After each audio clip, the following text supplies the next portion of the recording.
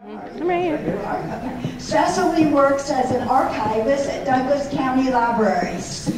She's a Castle Rock native, having graduated from Douglas County High School. With a bachelor's degree in architectural history from Arizona State University, she furthered her education with a master's in museum studies from the University of Oklahoma and a master's in library and information science from San Jose State University. Having dedicated over 12 years to Douglas County Libraries, she spent the last 8 specializing in archives and local history. A standout moment in her career was interning at Ellis Island, focusing on materials related to the 1986 restoration of the Statue of Liberty. She currently lives in Castle Rock with her husband and daughter. Please give a warm welcome to Cecily. Thank you, Sarah. Wow, there's a lot of you. It's been a long time since I've presented to such a big group, but thank you all for being here. This is very intimidating, but we're going to have a great time. So first of all, as Sarah said, so I'm one of the archivists with Douglas County Libraries. Hannah, who's over there at the table, she's my co-archivist. So we are a team of 3. There's both of us and then Daniel, who's our curator. So there's 3 of us down at the Archives and Local History. We are located in the Castle Rock Library. But I'm going to talk way more about our department after I talk about good old Samuel Long. And so we'll get started. I will say I know that there are way better experts in this room, so that's also really intimidating. But I'm hoping 1 or 2 things will be something new or at least interesting. So just a little about what we're going to talk about tonight. So I'm going to talk about good old Sammy. And then we'll talk a little bit about my department, and then Sarah also asked that we talk about the Highlands Ranch Historical Society oral histories that are part of our collection at the library. And then I'm going to talk about just library stuff in general. So with that, as you all know, Sarah just read my bio, but just real quick, so my introduction to archives and Douglas County Libraries. So, well, first I'll do a survey, because this will kind of help me gauge how to present tonight. How many of you have been living in Colorado, Douglas County for more than 30 years?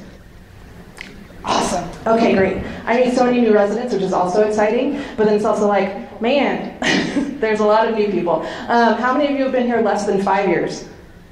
A few. Okay, great. Welcome.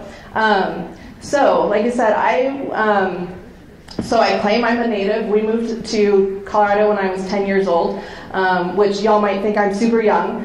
Thank you, but I'm not.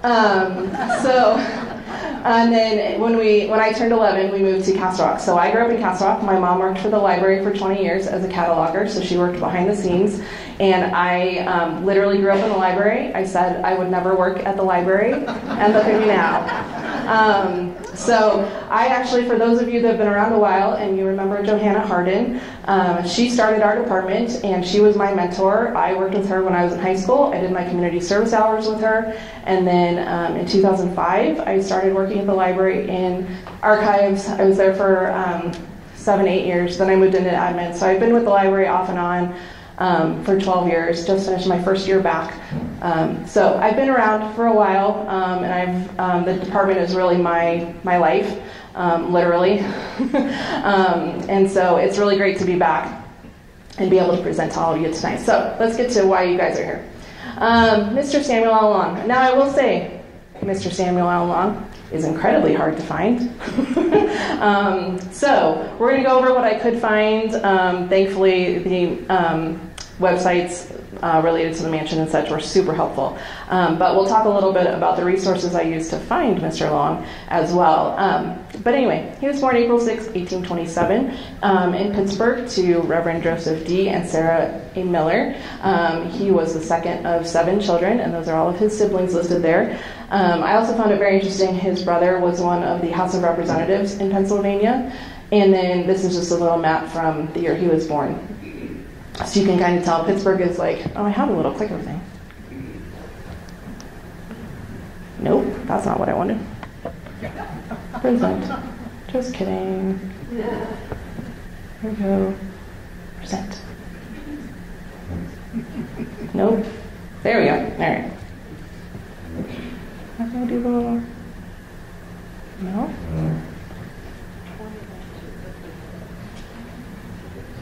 I'm like... Oh, well. Anyway. We'll move on. So anyway, right in the middle. It's Pittsburgh.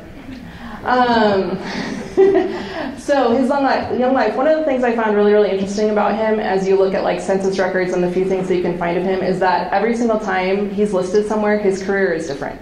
So sometimes he's listed as a farmer, sometimes he's a miller, sometimes he's working with like textiles and the railroad and all kinds of different things. So every time you see his name somewhere, he's doing something different, which is really what kind of changed his life, was that he was very much an entrepreneur, and he really like found the railroad industry and stuck with that, and then he also did the other things out here. But that was one of the things that really struck me as I was doing research about him, was that every 10 years he's doing something different, and so I think he just got bored a lot, really. But you know, in the 1800s, what else was there to do? So another interesting thing about him, so this is well, I'll talk about the map in a second. So he marries Henrietta Fenton in 1881, and they were actually older when they got married, which is kind of surprising for the time. She was in her 40s, he was in his 50s, and she came from Canada, and she was a music teacher, which I love.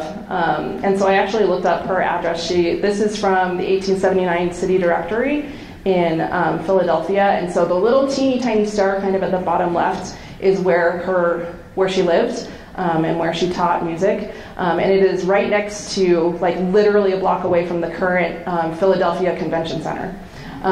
It's now like a Chinese restaurant. I was going to do like the Google Maps picture of it, but it's not a great picture. But it is. She was right there, right in downtown Philadelphia. So I think that's really interesting. That's one thing that I really love is maps, if you couldn't tell from the maps I've already shown. But so that was one of the fun things. So they get married in 1881. They had no children. Like I said, they were older. So I really wanted to find either like a marriage announcement or something about like how they met or how they fell in love or why they got married, but that doesn't exist. I'm sure it exists somewhere probably, but I couldn't find it. So with that, here's Samuel, as you've seen his picture when you were walking in tonight. But like I said, he did many things. So he served on the board of the Baltimore and Ohio Railroad. He served on the Pittsburgh City Council, and he was also president of the Philadelphia and Pittsburgh Coal Company. He also served on boards and started now I'm not going to remember it, the Erie, Clear Creek, and Denver Railroad out here. But really the railroad was really what he was super interested in and what he continued to build while he was in Colorado until he went into agriculture. So in the 1880s, he comes to Colorado. And if you look in, which we'll talk about in a little bit, but homestead records, the BLM records, you'll see his name kind of around Colorado, not just in Douglas County. But I couldn't really verify that it's the same Samuel Allen Long, but there's homesteads in Bent County, in Boulder, and here in Douglas County, obviously. But I think he kind of just traveled around a lot until he really settled here. And so he and this other guy from Philadelphia, they're stopping I did find a picture of the American House Hotel, which was in Denver, which is like, yeah, he stayed there. So that's kind of fun. I also really like that they like to advertise the steam heat and the electric lights. As I went to school in Arizona, totally side rant, so you can ignore this part, but there's a theater in there, the old Orpheum, which was built in the 1920s, and I love that they would put the blocks of ice under the seats to keep people cold because they didn't have air conditioning. So that's what I keep picturing here in this, all the fancy new things in the American House Hotel. And then this other news article of him selling his residence to his wife for $2,000, which I also find very interesting, because this would have been either right before or right after they got married. So I found that interesting, and we'll talk about a little bit about these historic newspapers later on. So there we go, the Erie, Coal Creek, and Denver Railroad, which he was one of the charter members. He was chosen as president, and then he continues to do that. There's a lot in the newspapers about this part, and he was also with his younger brother, the one that was the House of Representatives member. They were both working on this railroad. And then it's also like, because again, they're looking over like the mineral resources, and he's very interested in all of these different things with industry. And yeah, he's just, I don't know. I just really wish we could find more about this guy, or if we, I wish we had an oral history by him. Because I think just his interests were just so varied that he really just wanted to be busy, and he really liked investing in different companies and figuring out kind of that industrial spirit here in Colorado. So here in Douglas County, right here, so this is the notice in the local newspaper in 1888. He actually filed in 1884, but then of course it took a while for him to actually get the homestead and actually get it with the land office. But this property that we are here on right now, and we'll do a little map in a second, but so this is him homesteading this area. And then again, and it's interesting like finding the sources behind all of the things, but this is also where I found that he was the president of the Philadelphia and Pittsburgh Coal Company, and saying that he is here. And as we knew from our earlier trivia questions, right, the name of his ranch, Rutherwood, and so that was also, I tried to look up more about Rutherwood, and I couldn't really find a whole lot, aside from there was a place in Tennessee that was named Rutherwood, and I couldn't put the two connections of like if that was actually the one that he was talking about, but yeah, so he had named this place Rutherwood Ranch with his original homestead. So here's the homestead record on the left. This is actually one of the later ones, and then what it looks like now. So obviously the little purple dot at the top is where we are right now, the mansion. And so that's his property, kind of to the left and then down, and then this bottom right part, that's his sister-in-law, Sarah Fenton. So she had property here as well, which again I find very interesting that they were all here. And also when his brother died, they mentioned how all of them came from Pennsylvania and they all kind of came to Colorado, and they kind of became this big huge kind of group of people that were all here. So and yeah, we'll talk more. This image on the left is from History Geo, which we'll talk about in a little bit, but I like seeing. And what I should have pulled, so one of our collections is aerial photos, and that's what I totally forgot to pull, the 1937 aerials. But anyway, so this is kind of one of the more interesting parts. Again, he's interested in a lot of different things, and out here, as you all know, aside from the 2 feet of snow we all just got, it's dry out here, right? We're up here in the elevation, it's dry. So he really helped develop this idea of dry land farming, which is basically letting the land rest and letting it build up the minerals and the nutrients and all of that to then harvest it again. And so it's funny in all of these newspapers, like around the state, how he's really bragging about this system that he's come up with, and how he's like going into town and telling people how much corn he's grown and the trees he's grown and all of that stuff. He's really bragging about it. I don't know. I think that's kind of interesting, but there's a lot more than just these articles about all of this. The timber, as they were telling me earlier today, his original trees are still out there, and so that's all of these, the forest culture and all of that stuff. So, and I know this is really, really hard to read, but basically, this first one on the left, he came into Denver with some sample ears of corn. Grown at this place, Rutherwood, without irrigation. They are full, close, and even, and compare very favorably with the best showings of corn from Nebraska or Kansas, though perhaps not quite so large. And then Rutherwood is about 10 miles southeast of this city.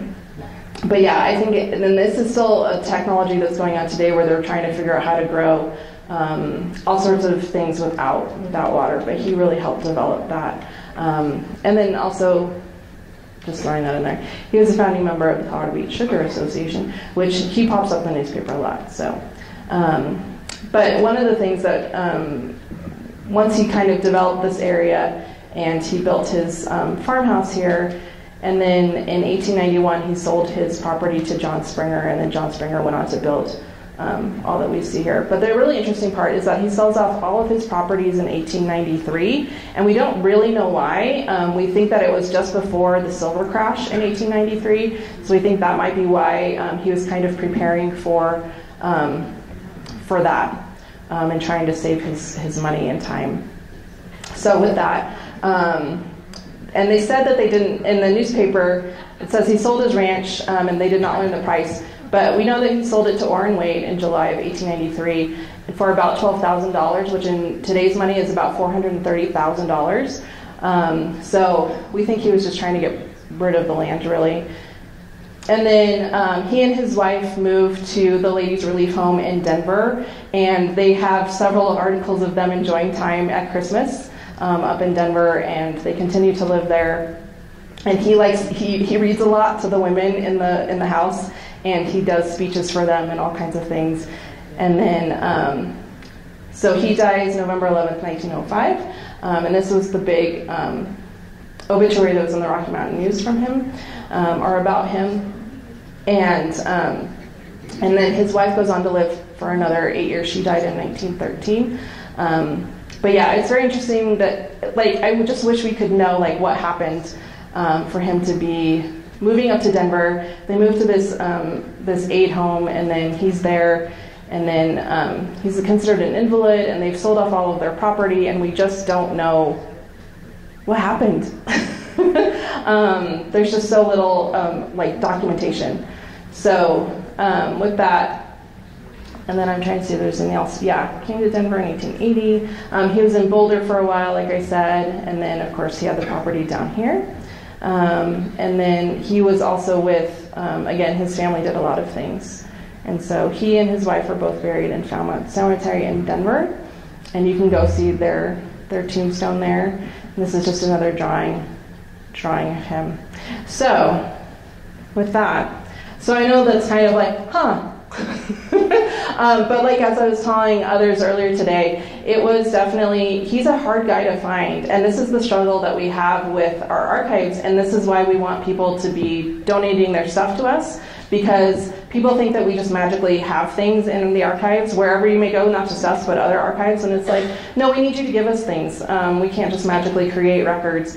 And so for him, it's like, yes, I would have loved to have an oral history from him, or a newspaper article, or something else to just be like, this was his life, and this is why he got married, and this is why they sold off their property, and all of those things. But we kind of have to put those pieces together. So with that, I'm going to move on to the next little part of my talk. And again, I am more than happy to talk more about Samuel and talk about the resources and things that I used to find. We'll go over a little bit here. But so to move on to us in the library, so the archives. How many of you know about the archives and local history at the library? A few do, okay. So, for those of you that don't know, Douglas County Libraries, we do have an archive. We are kind of a rare breed in the public library world to have our own archive. But we started in 1991. The Douglas County Historical Society disbanded. They had been housing their materials at the Castle Rock Library and just like left it, like people could just come and take stuff. And it was just out in the library, and people would come and put stuff in if they wanted to, and then they would take stuff out. And so when the Historical Society disbanded, they came to the library director and said, hey, we don't want this stuff anymore. You figure out what to do with it. And he was like, okay, we'll do that. So Johanna Harden was our book mender at the time, and he went to her and said, figure this out. So we started with 8 beer boxes and a filing cabinet. That was everything that we had in the Historical Society collection, and now we are still actively collecting today and doing presentations like this to talk to everyone about what we have. So you might have heard we were the Douglas County History Research Center for a while, and in 2018 we became Archives and Local History. We are located on the 2nd floor of the Philip and Jerry Miller Library in Castle Rock, and we reopened in August 2023 in the new library. So our mission, I'm not going to read all of this to you. Basically, we collect the history of Douglas County. If it's part of Douglas County, we want it. As Douglas County did originally reach to the Kansas border, we can kind of get away with collecting Elbert, Kit Carson counties as well. This is a beautiful picture of downtown Castle Rock in the 1880s. You can see the courthouse, which burned down, and the train station, which got moved, which is now the Castle Rock Museum. The Cantrell School is out in the back, and then, of course, the Rock. So this is one of the pictures in our collection. Who we work with, obviously, the historical societies, local governments, cities, museums, other libraries, the school districts, even higher education. We work with the Historic Preservation, the Land Conservancy, We work with kind of a little bit of everybody. We've worked with the local news stations in the past. We just had researchers a couple weeks ago that have a YouTube channel that do like weird, quirky stories of Colorado. So they were just in doing some research. And then of course, community groups, professional associations, the chambers. We work with literally anybody that's interested in Douglas County history. Our collections, so we have a little bit of everything. The county has its own repository, which has like the big stuff like the farm equipment and like the fencing, but we really are paper-based. So we have photographs, letters, business records, scrapbooks, newspapers, ephemera, maps, our aerial photos. The aerial photos are my personal favorite. They date back to 1937. We've got microfilm, which nobody ever looks at anymore. And then we've got a little bit of everything. And this is just an example of some of the stuff that we have, population records, photographs, microfilm. This is the bottom right is a picture from the 1965 flood, and then our aerial photos. So a day in the life, like what do Hannah and I do all day aside from come out and talk to all of you wonderful people? So when we get a donation in, it usually looks like the picture on the left, right? You've all seen that in your basements, the boxes of just stuff. And then it comes to us and we make it look beautiful and put it in folders so people can find it later and do research. One of my favorite things is a couple years, well, maybe about 15 years ago now, we got a donation from the town of Castle Rock that still had a Slim Jim in it, like the beef jerky stick, and yeah, it still had like the price tag on it. Yeah, it was great. We did not keep the Slim Jim for any sort of exhibit purposes, but we do find really, really interesting things in our collection. So a lot of what we do is processing so that we can make this available for you all when you want to come do research with us. Obviously we do research requests, we do presentations like this. I like going out and talking to people about the things that we do. We do meetings. Hannah and I both serve on professional development boards. Of course we're writing and editing. We also have a traveling exhibit that will hopefully be coming out later this year that'll be going around to all of the library branches. And then of course the famous other duties as assigned. So we are actually part of community engagement. So when you guys are all coming to our table and telling us how much you love the library, we are part of the community engagement team, which is doing all of the big events, summer reading program, Forest of Stories. If you went to any of the libraries over the holidays and you saw the trees, we help with that. We kind of do a little bit of everything now. We're different that way in that we are under that and we're not just stuck in the back just working with archival materials. And then one of the things I wanted to talk about was some of the resources that we like to use that we help share with people. So the one on the left, History Geo, we actually have this handout here over on the table. For those of you that don't know this, one of their projects is First Landowners. So if you're doing any property research and you want to know who the first homesteader was or the first landowner was for that land, this will show you. It's on a map. It'll link you to the BLM. It's a really, really great resource, so I highly recommend them. That's what I used and was showing you earlier tonight with that presentation. History Geo is a really, really great one if you're doing any land research. The Colorado Historic Newspapers collection. Our newspapers are online. They date back from 1881. They go up to 1994. They are all keyword searchable.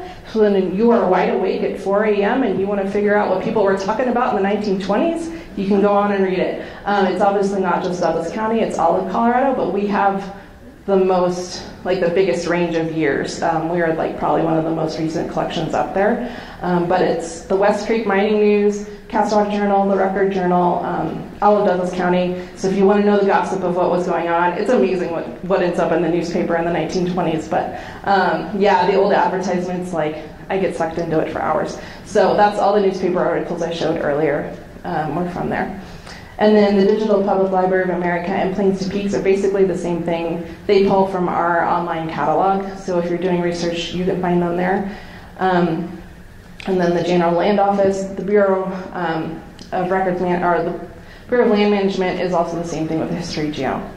And then the Veterans History Project actually has kind of changed a little bit, but that's a partnership we have with the Library of Congress where we have volunteers going out and interviewing veterans about their experience, and it's an oral history interview, and then we transcribe that and put that online.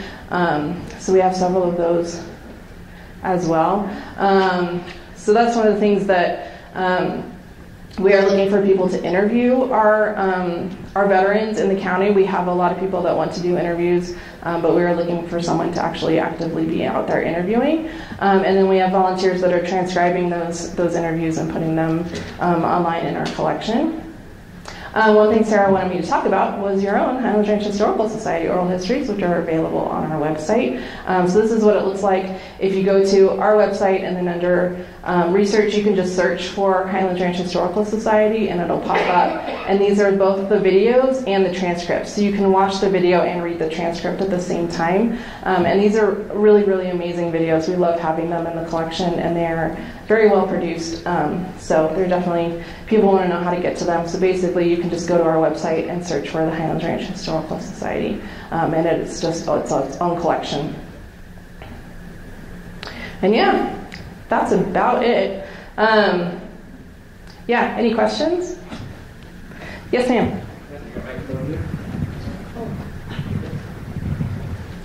One of your earlier slides had something in it that said Civil War. Was he involved in the Civil War, Samuel Long? Yeah, so he had a draft record for that. But again, I couldn't find anything else about like where he served or what he did. But yeah, there is a Civil War registration form for him. Was he Union or Confederate? Yeah, Union. Yeah. Yeah. But yeah, again, it was kind of minimal information, so.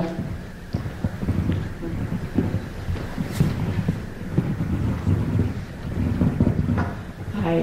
How much land was here that he purchased? That is a great question. 40 acres. There you go, 40 acres. Oh, how much land did he purchase? Yeah, I read 40 acres. Yeah. He grew it to 2,000. There you go. Yeah. See? Was there any indication of how he died? I think it was just old age, honestly. So we had heard he died in an accident in his carriage downtown, got hit by a trolley. And that's what sent him to the old folks' home. Oh, okay. Yeah. Is there a Over here, and then I'll go there. Well, what he was totally immersed in Pennsylvania. What prompted him to come to Colorado, number one, and then Douglas County has you in your position. Any other counties in Colorado have you? Mm-hmm. And I think it was the railroads, because the railroads were starting to come through Colorado, he probably saw an opportunity to invest in building the railroad, having the railroads expand out here. I don't honestly know if that would be my assumption, was that was kind of the first thing that brought him out here, and then he just kind of kept growing. But it was also, again, in the 1880s, he was in his 50s, and then, it sounded like he kind of had built this career, and then he was like, let's go expand in Colorado and go make some money. And then secondly, yes, so there are several, Jefferson County has, well, it's not in the library, but they have an archives department within the county. Colorado Springs has an archive, Pueblo has an archive, Denver Public has their own archive, which is the Western History Collection. That's probably the biggest archive aside from the state in History Colorado, that's close by to us. But yeah, the kind of the central Denver metro, there's us within public libraries, but as you kind of expand out, there's fewer and fewer of us, so yeah. Yes, ma'am. Do you have a picture of his farm? Because in the web I saw some little shack thing, but wasn't it larger before he sold it to the Springers? I didn't see that he had built, and again, y'all can correct me, I didn't see that he really built a whole lot before Springer took it over and then built the bigger, aside from that original farmstead. Yeah. There's a picture of it right in the leaf. Yeah. On the right, he built a 30 by 50 stone house. Okay. Yeah. Excuse me, when I first saw the advertisement for Long, I associate it with Longs Peak in Rocky Mountain National Park. Is he named after him, or is it Yeah, a different. different? Yeah, I believe it's a different long. Oh, is it the same long? Okay. I was like, I didn't think it was the same long. Yeah, Stephen Long. They're all S's. Any other questions?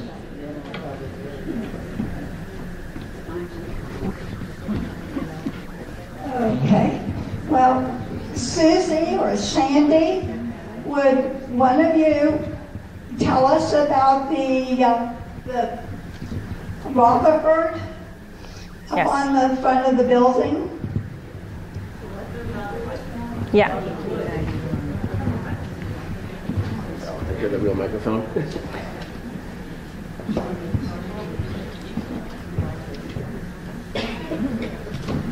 Okay, yes, thank you. My name is Susie Appleby. I'm the Historic Programs Coordinator here at the Mansion.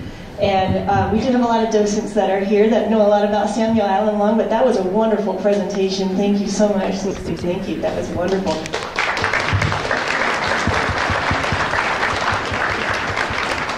So yes, Sarah asked about Rotherwood. So when you leave tonight, if you'll go out into our entry room and take the door on your right-hand side, it's a much smaller door than the big one that you came through this evening. That is what we call our Rotherwood entrance, and when you go out that door and look straight up, you'll see some carvings above that door, and that is the word Rotherwood. And that was something that was discovered back in 2010 when we were doing a renovation of the mansion, and that roof was in really horrible condition. So we had to repair it, and in taking down some of it, that word was uncovered, so we had no idea the word was there ever. So just a recent discovery. So if you take a look at that when you're walking out, you'll see that. So like she said, that is the name of his farm. As far as we understand, he named it after a farm that he admired back in Pennsylvania when he was a boy. Yeah. Thank you. Thank you, Susie. And thank you for letting us come to the mansion. It's always wonderful to be able to be here, to have a program here. And thank you very much. And thank you, Harlan, if you're here. Thank you. Well, thank you, Sarah. Thank you to our speaker tonight. Thank you.